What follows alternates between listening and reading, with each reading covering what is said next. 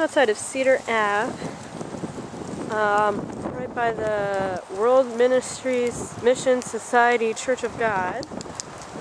This is the Marley Middle School, Ritchie Highway. You can kind of see through the trees here. So we're 1 block from Ritchie Highway, right by the 7-Eleven. Overhill Road's 1 block over. So I think this house has been sitting vacant for a long time. It's, as you can see, you need a new roof. You have stucco siding. I think it's okay. Once you get these weeds off, you might have to repaint because of the weeds, but I'm not sure. I think I said obviously new roof. Got asbestos over here, but it's up there. Flashing, I mean it's up high, the asbestos. Flashing just needs a little touching up. Got a garage here, maybe get a new door for it. And then you have aluminum siding off this little addition here on the back. I do have a fenced yard.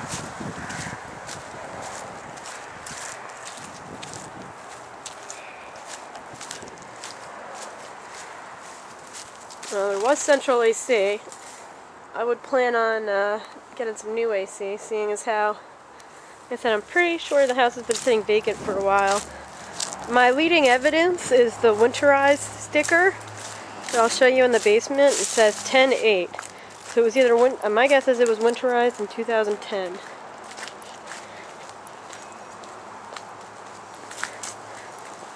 So yeah, my first impression was, wow, this house is going to need a ton of work. Not as bad as I thought. I'm really not a fan of these hub zoo properties, though. That's what Gilbert is. Just because, you can see it takes forever to close. Nobody's really paying attention to anything in terms of getting the deal to close. Okay. Oh yes, I guess the stucco, you probably just want to paint it because the aluminum here has really discolored it.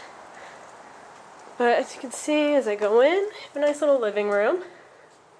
Wallpaper in here has to take down. Most of the electric outlets are updated to the 3-prong. I did notice that this one right here isn't. The good thing is you have the vents, like I said, for the central AC. Let's see. The windows are updated to the vinyl double pane. They look like they're older, maybe not the best quality, but they're the double pane. It's new balusters there. So living room, and you have the kitchen straight ahead. I guess this is where the fridge went, was straight ahead where I was just looking. So you have a kitchen here. And then you have an addition here that's a sunroom. I guess they were using it as a dining room. Although with all these windows, I can see it getting pretty chilly in here. I mean, sunrooms are nice, but maybe because there's not that much living space, it might make sense just to finish this space off into your dining room area. Okay, and there is a step here. So in here is all paneling. Surprisingly, doesn't smell that bad. One of the windows is open, that might be why. So you have 2 bedrooms. I think this is a good sized master bedroom. I don't have the measure on me. Do I have it on me? Yes, I do. Hang on 1 second. It's about, well, maybe not, 11 by 13.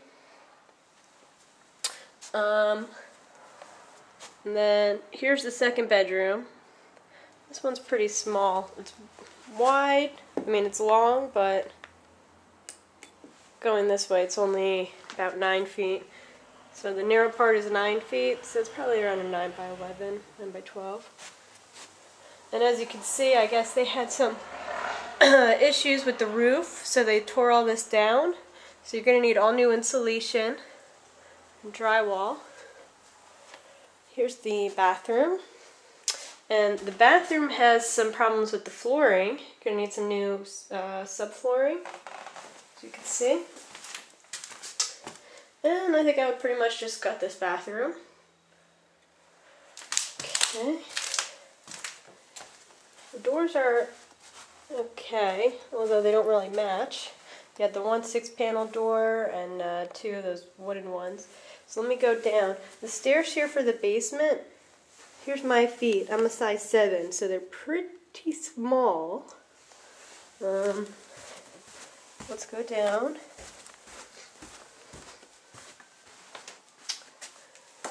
So the ceiling height in the basement here, 7 feet. I couldn't tell because this is distracting. But yeah, it's 7 feet, so you could finish it. As you can see, the plumbing is updated. The electric wires, they look like they're updated. Might want to update the box to a higher, I guess, amount of amps.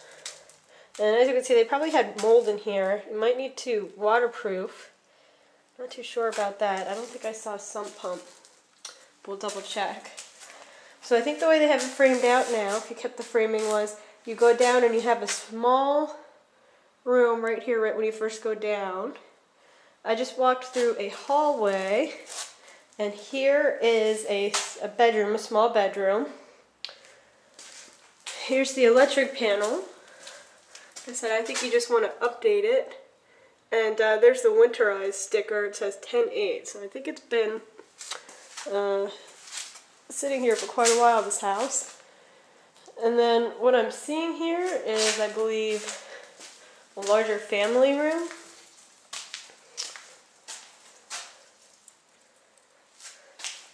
See, it used to, I guess, be more paneling that they tore out. And then I guess this was a closet. If you notice, there's not really a spot for a washer dryer, so you need that also. Yeah, I think you do need the waterproofing. I don't see a sump pump anywhere. Looks like oil heat, so you'd want to update that. Okay. Yeah, no sump pump anywhere, so I guess that's pretty much it for this house. So it's just going to be a tiny little starter home, maybe on the main level. I don't know if it, well, I guess you just have the 2 bedrooms, 1 bath upstairs, and then maybe do a bedroom and a bath and a family room downstairs. I don't know if it makes sense to just turn this into 1 bedroom here on the main level, but that's about it.